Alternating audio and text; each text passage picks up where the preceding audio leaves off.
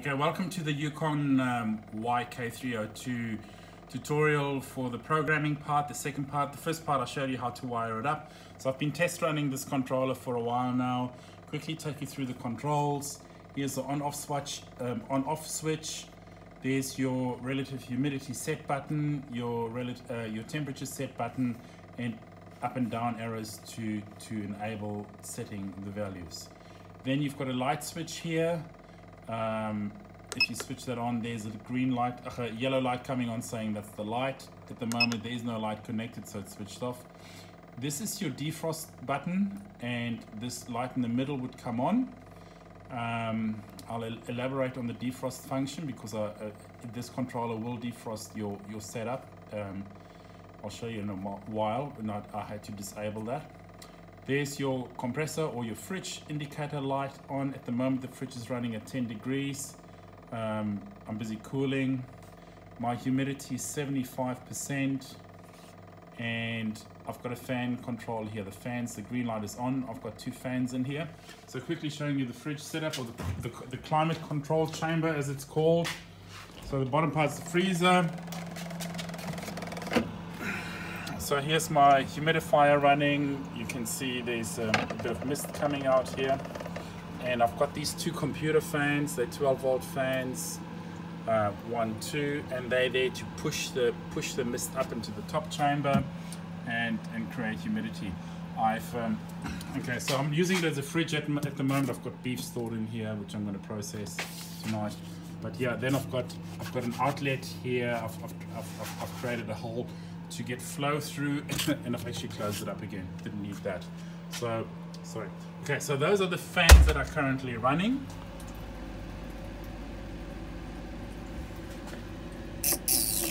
So there we go. So they run,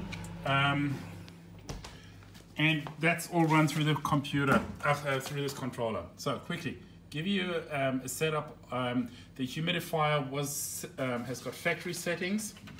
So eventually I did get the English instructions sent via email after I've queried how to wire it up, and after I wired and after my first tutorial I actually received this in my email. It's Chinese translation. So if you go to parameter setting, long press temperature or humidity, set for 6 seconds, enter the program setting displaying F1, then press up and down or to choose the menu, which is F1 up to C3, and then select your function. No press within 6 seconds to back normal operation. So definitely Chinese guy whose English is not really all that smooth. Then there's a parameter lock, and then there's a restore factory setting. If you keep on pressing one of the down button, a 888 will show and it will restore to your factory setting, and I've done that once or twice now. And then this is your function menu. Quickly take you through that. So here's your function menu or program reference form. So quickly, F1 is your temperature, F1, F2. F3 is your temperature hysteresis, which I think is the lag time or the value it takes before the controller kicks in. So at the factory setting is 4 degrees. I've brought that down to 1 degree. Then there's a delay start. The controller takes 2 minutes to kick in. I've changed that as well. The calibration I left as this. Defrost duration. So the factory setting is that 20 minutes. The controller will go into defrost for 20 minutes every 6 hours. That's the interval. I changed that because I don't want every 6 hours for this fridge to stop for 20 minutes. It's just not going to happen. So then it's got some displays, and then there are alarm values. So C1, 2, and 3. I'm not using those. Fan control. So that's H1. There are values 1 to 4. The factory setting is 2, which means it's synchronized to the compressor. Defrost when start. I haven't got a clue what that means. I've put mine to 4. H1 because I wanted to operate, and defrost close means it's not running when it's closed. So basically the fans will only stop running if it's defrost mode. The same thing as with temperature. A1 and A2 are your relative humidity settings. The factory is 75. I increased that to 95. Then the humidity hysteresis is 5%. I've decreased that as well. So go scroll through. I'm not going to go through all the details. So I'm just going to quickly scroll through the factory settings again. You can pause and read what you need to know.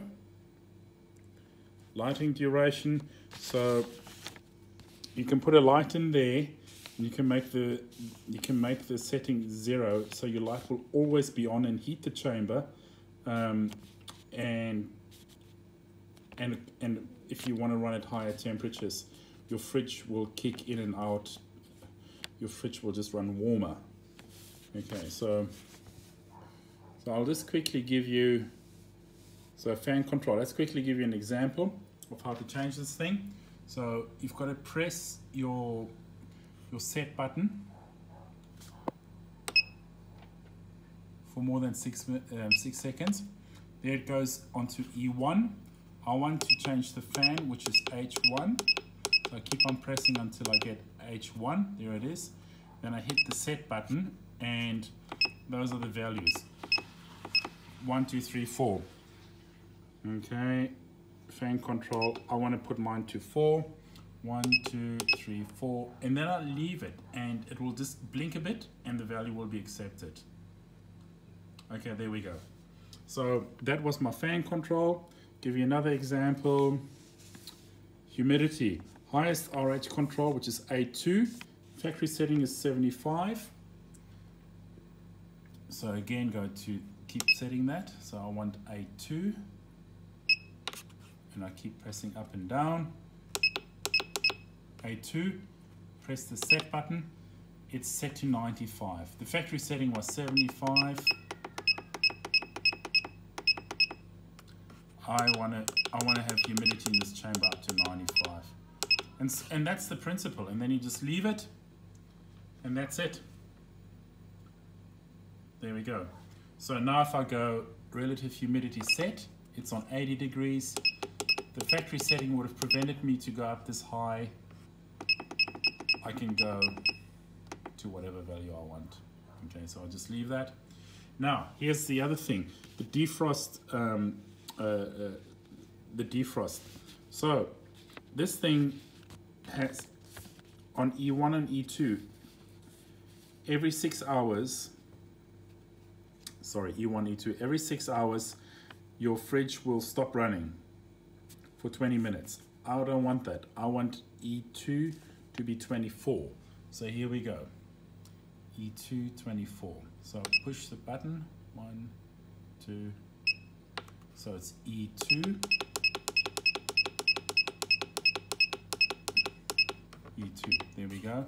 Hit the set button, and I've put it to 24 hours. Okay. So it was on 6 hours.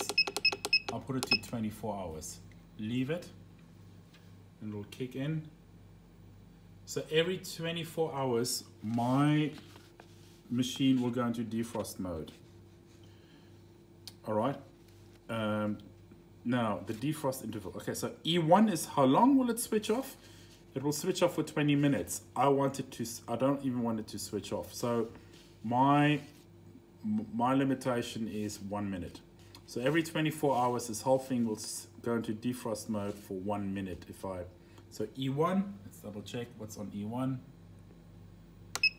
1, 2, 3, 4. There we go.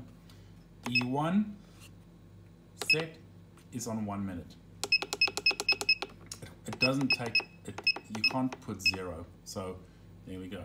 So every 24 hours, this controller will go into the defrost mode for 1 minute, which basically is something I've got to live with, which I think I can. So again, scroll through here. That's basically your reference form. You can sort of just refer to that in this video. And again, those are the codes.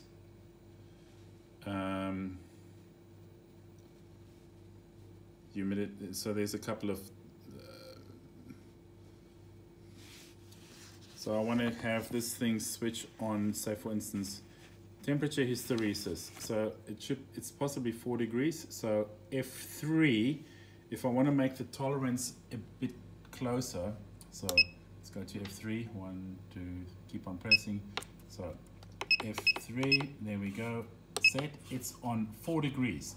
If I want to make this thing very sensitive, that it should switch on and off when it deviates by 1 degree, that's the setting. All right, so I've now fine-tuned the temperature hysteresis. I've put that to 1. Temperature control I want to leave as this. The delay start, it takes 2 minutes. So F4 is 2 minutes. That basically means it takes 2 minutes to kick in when you switch it on. So let's go again. When I want to switch this thing on. When the controller goes on, I want everything to.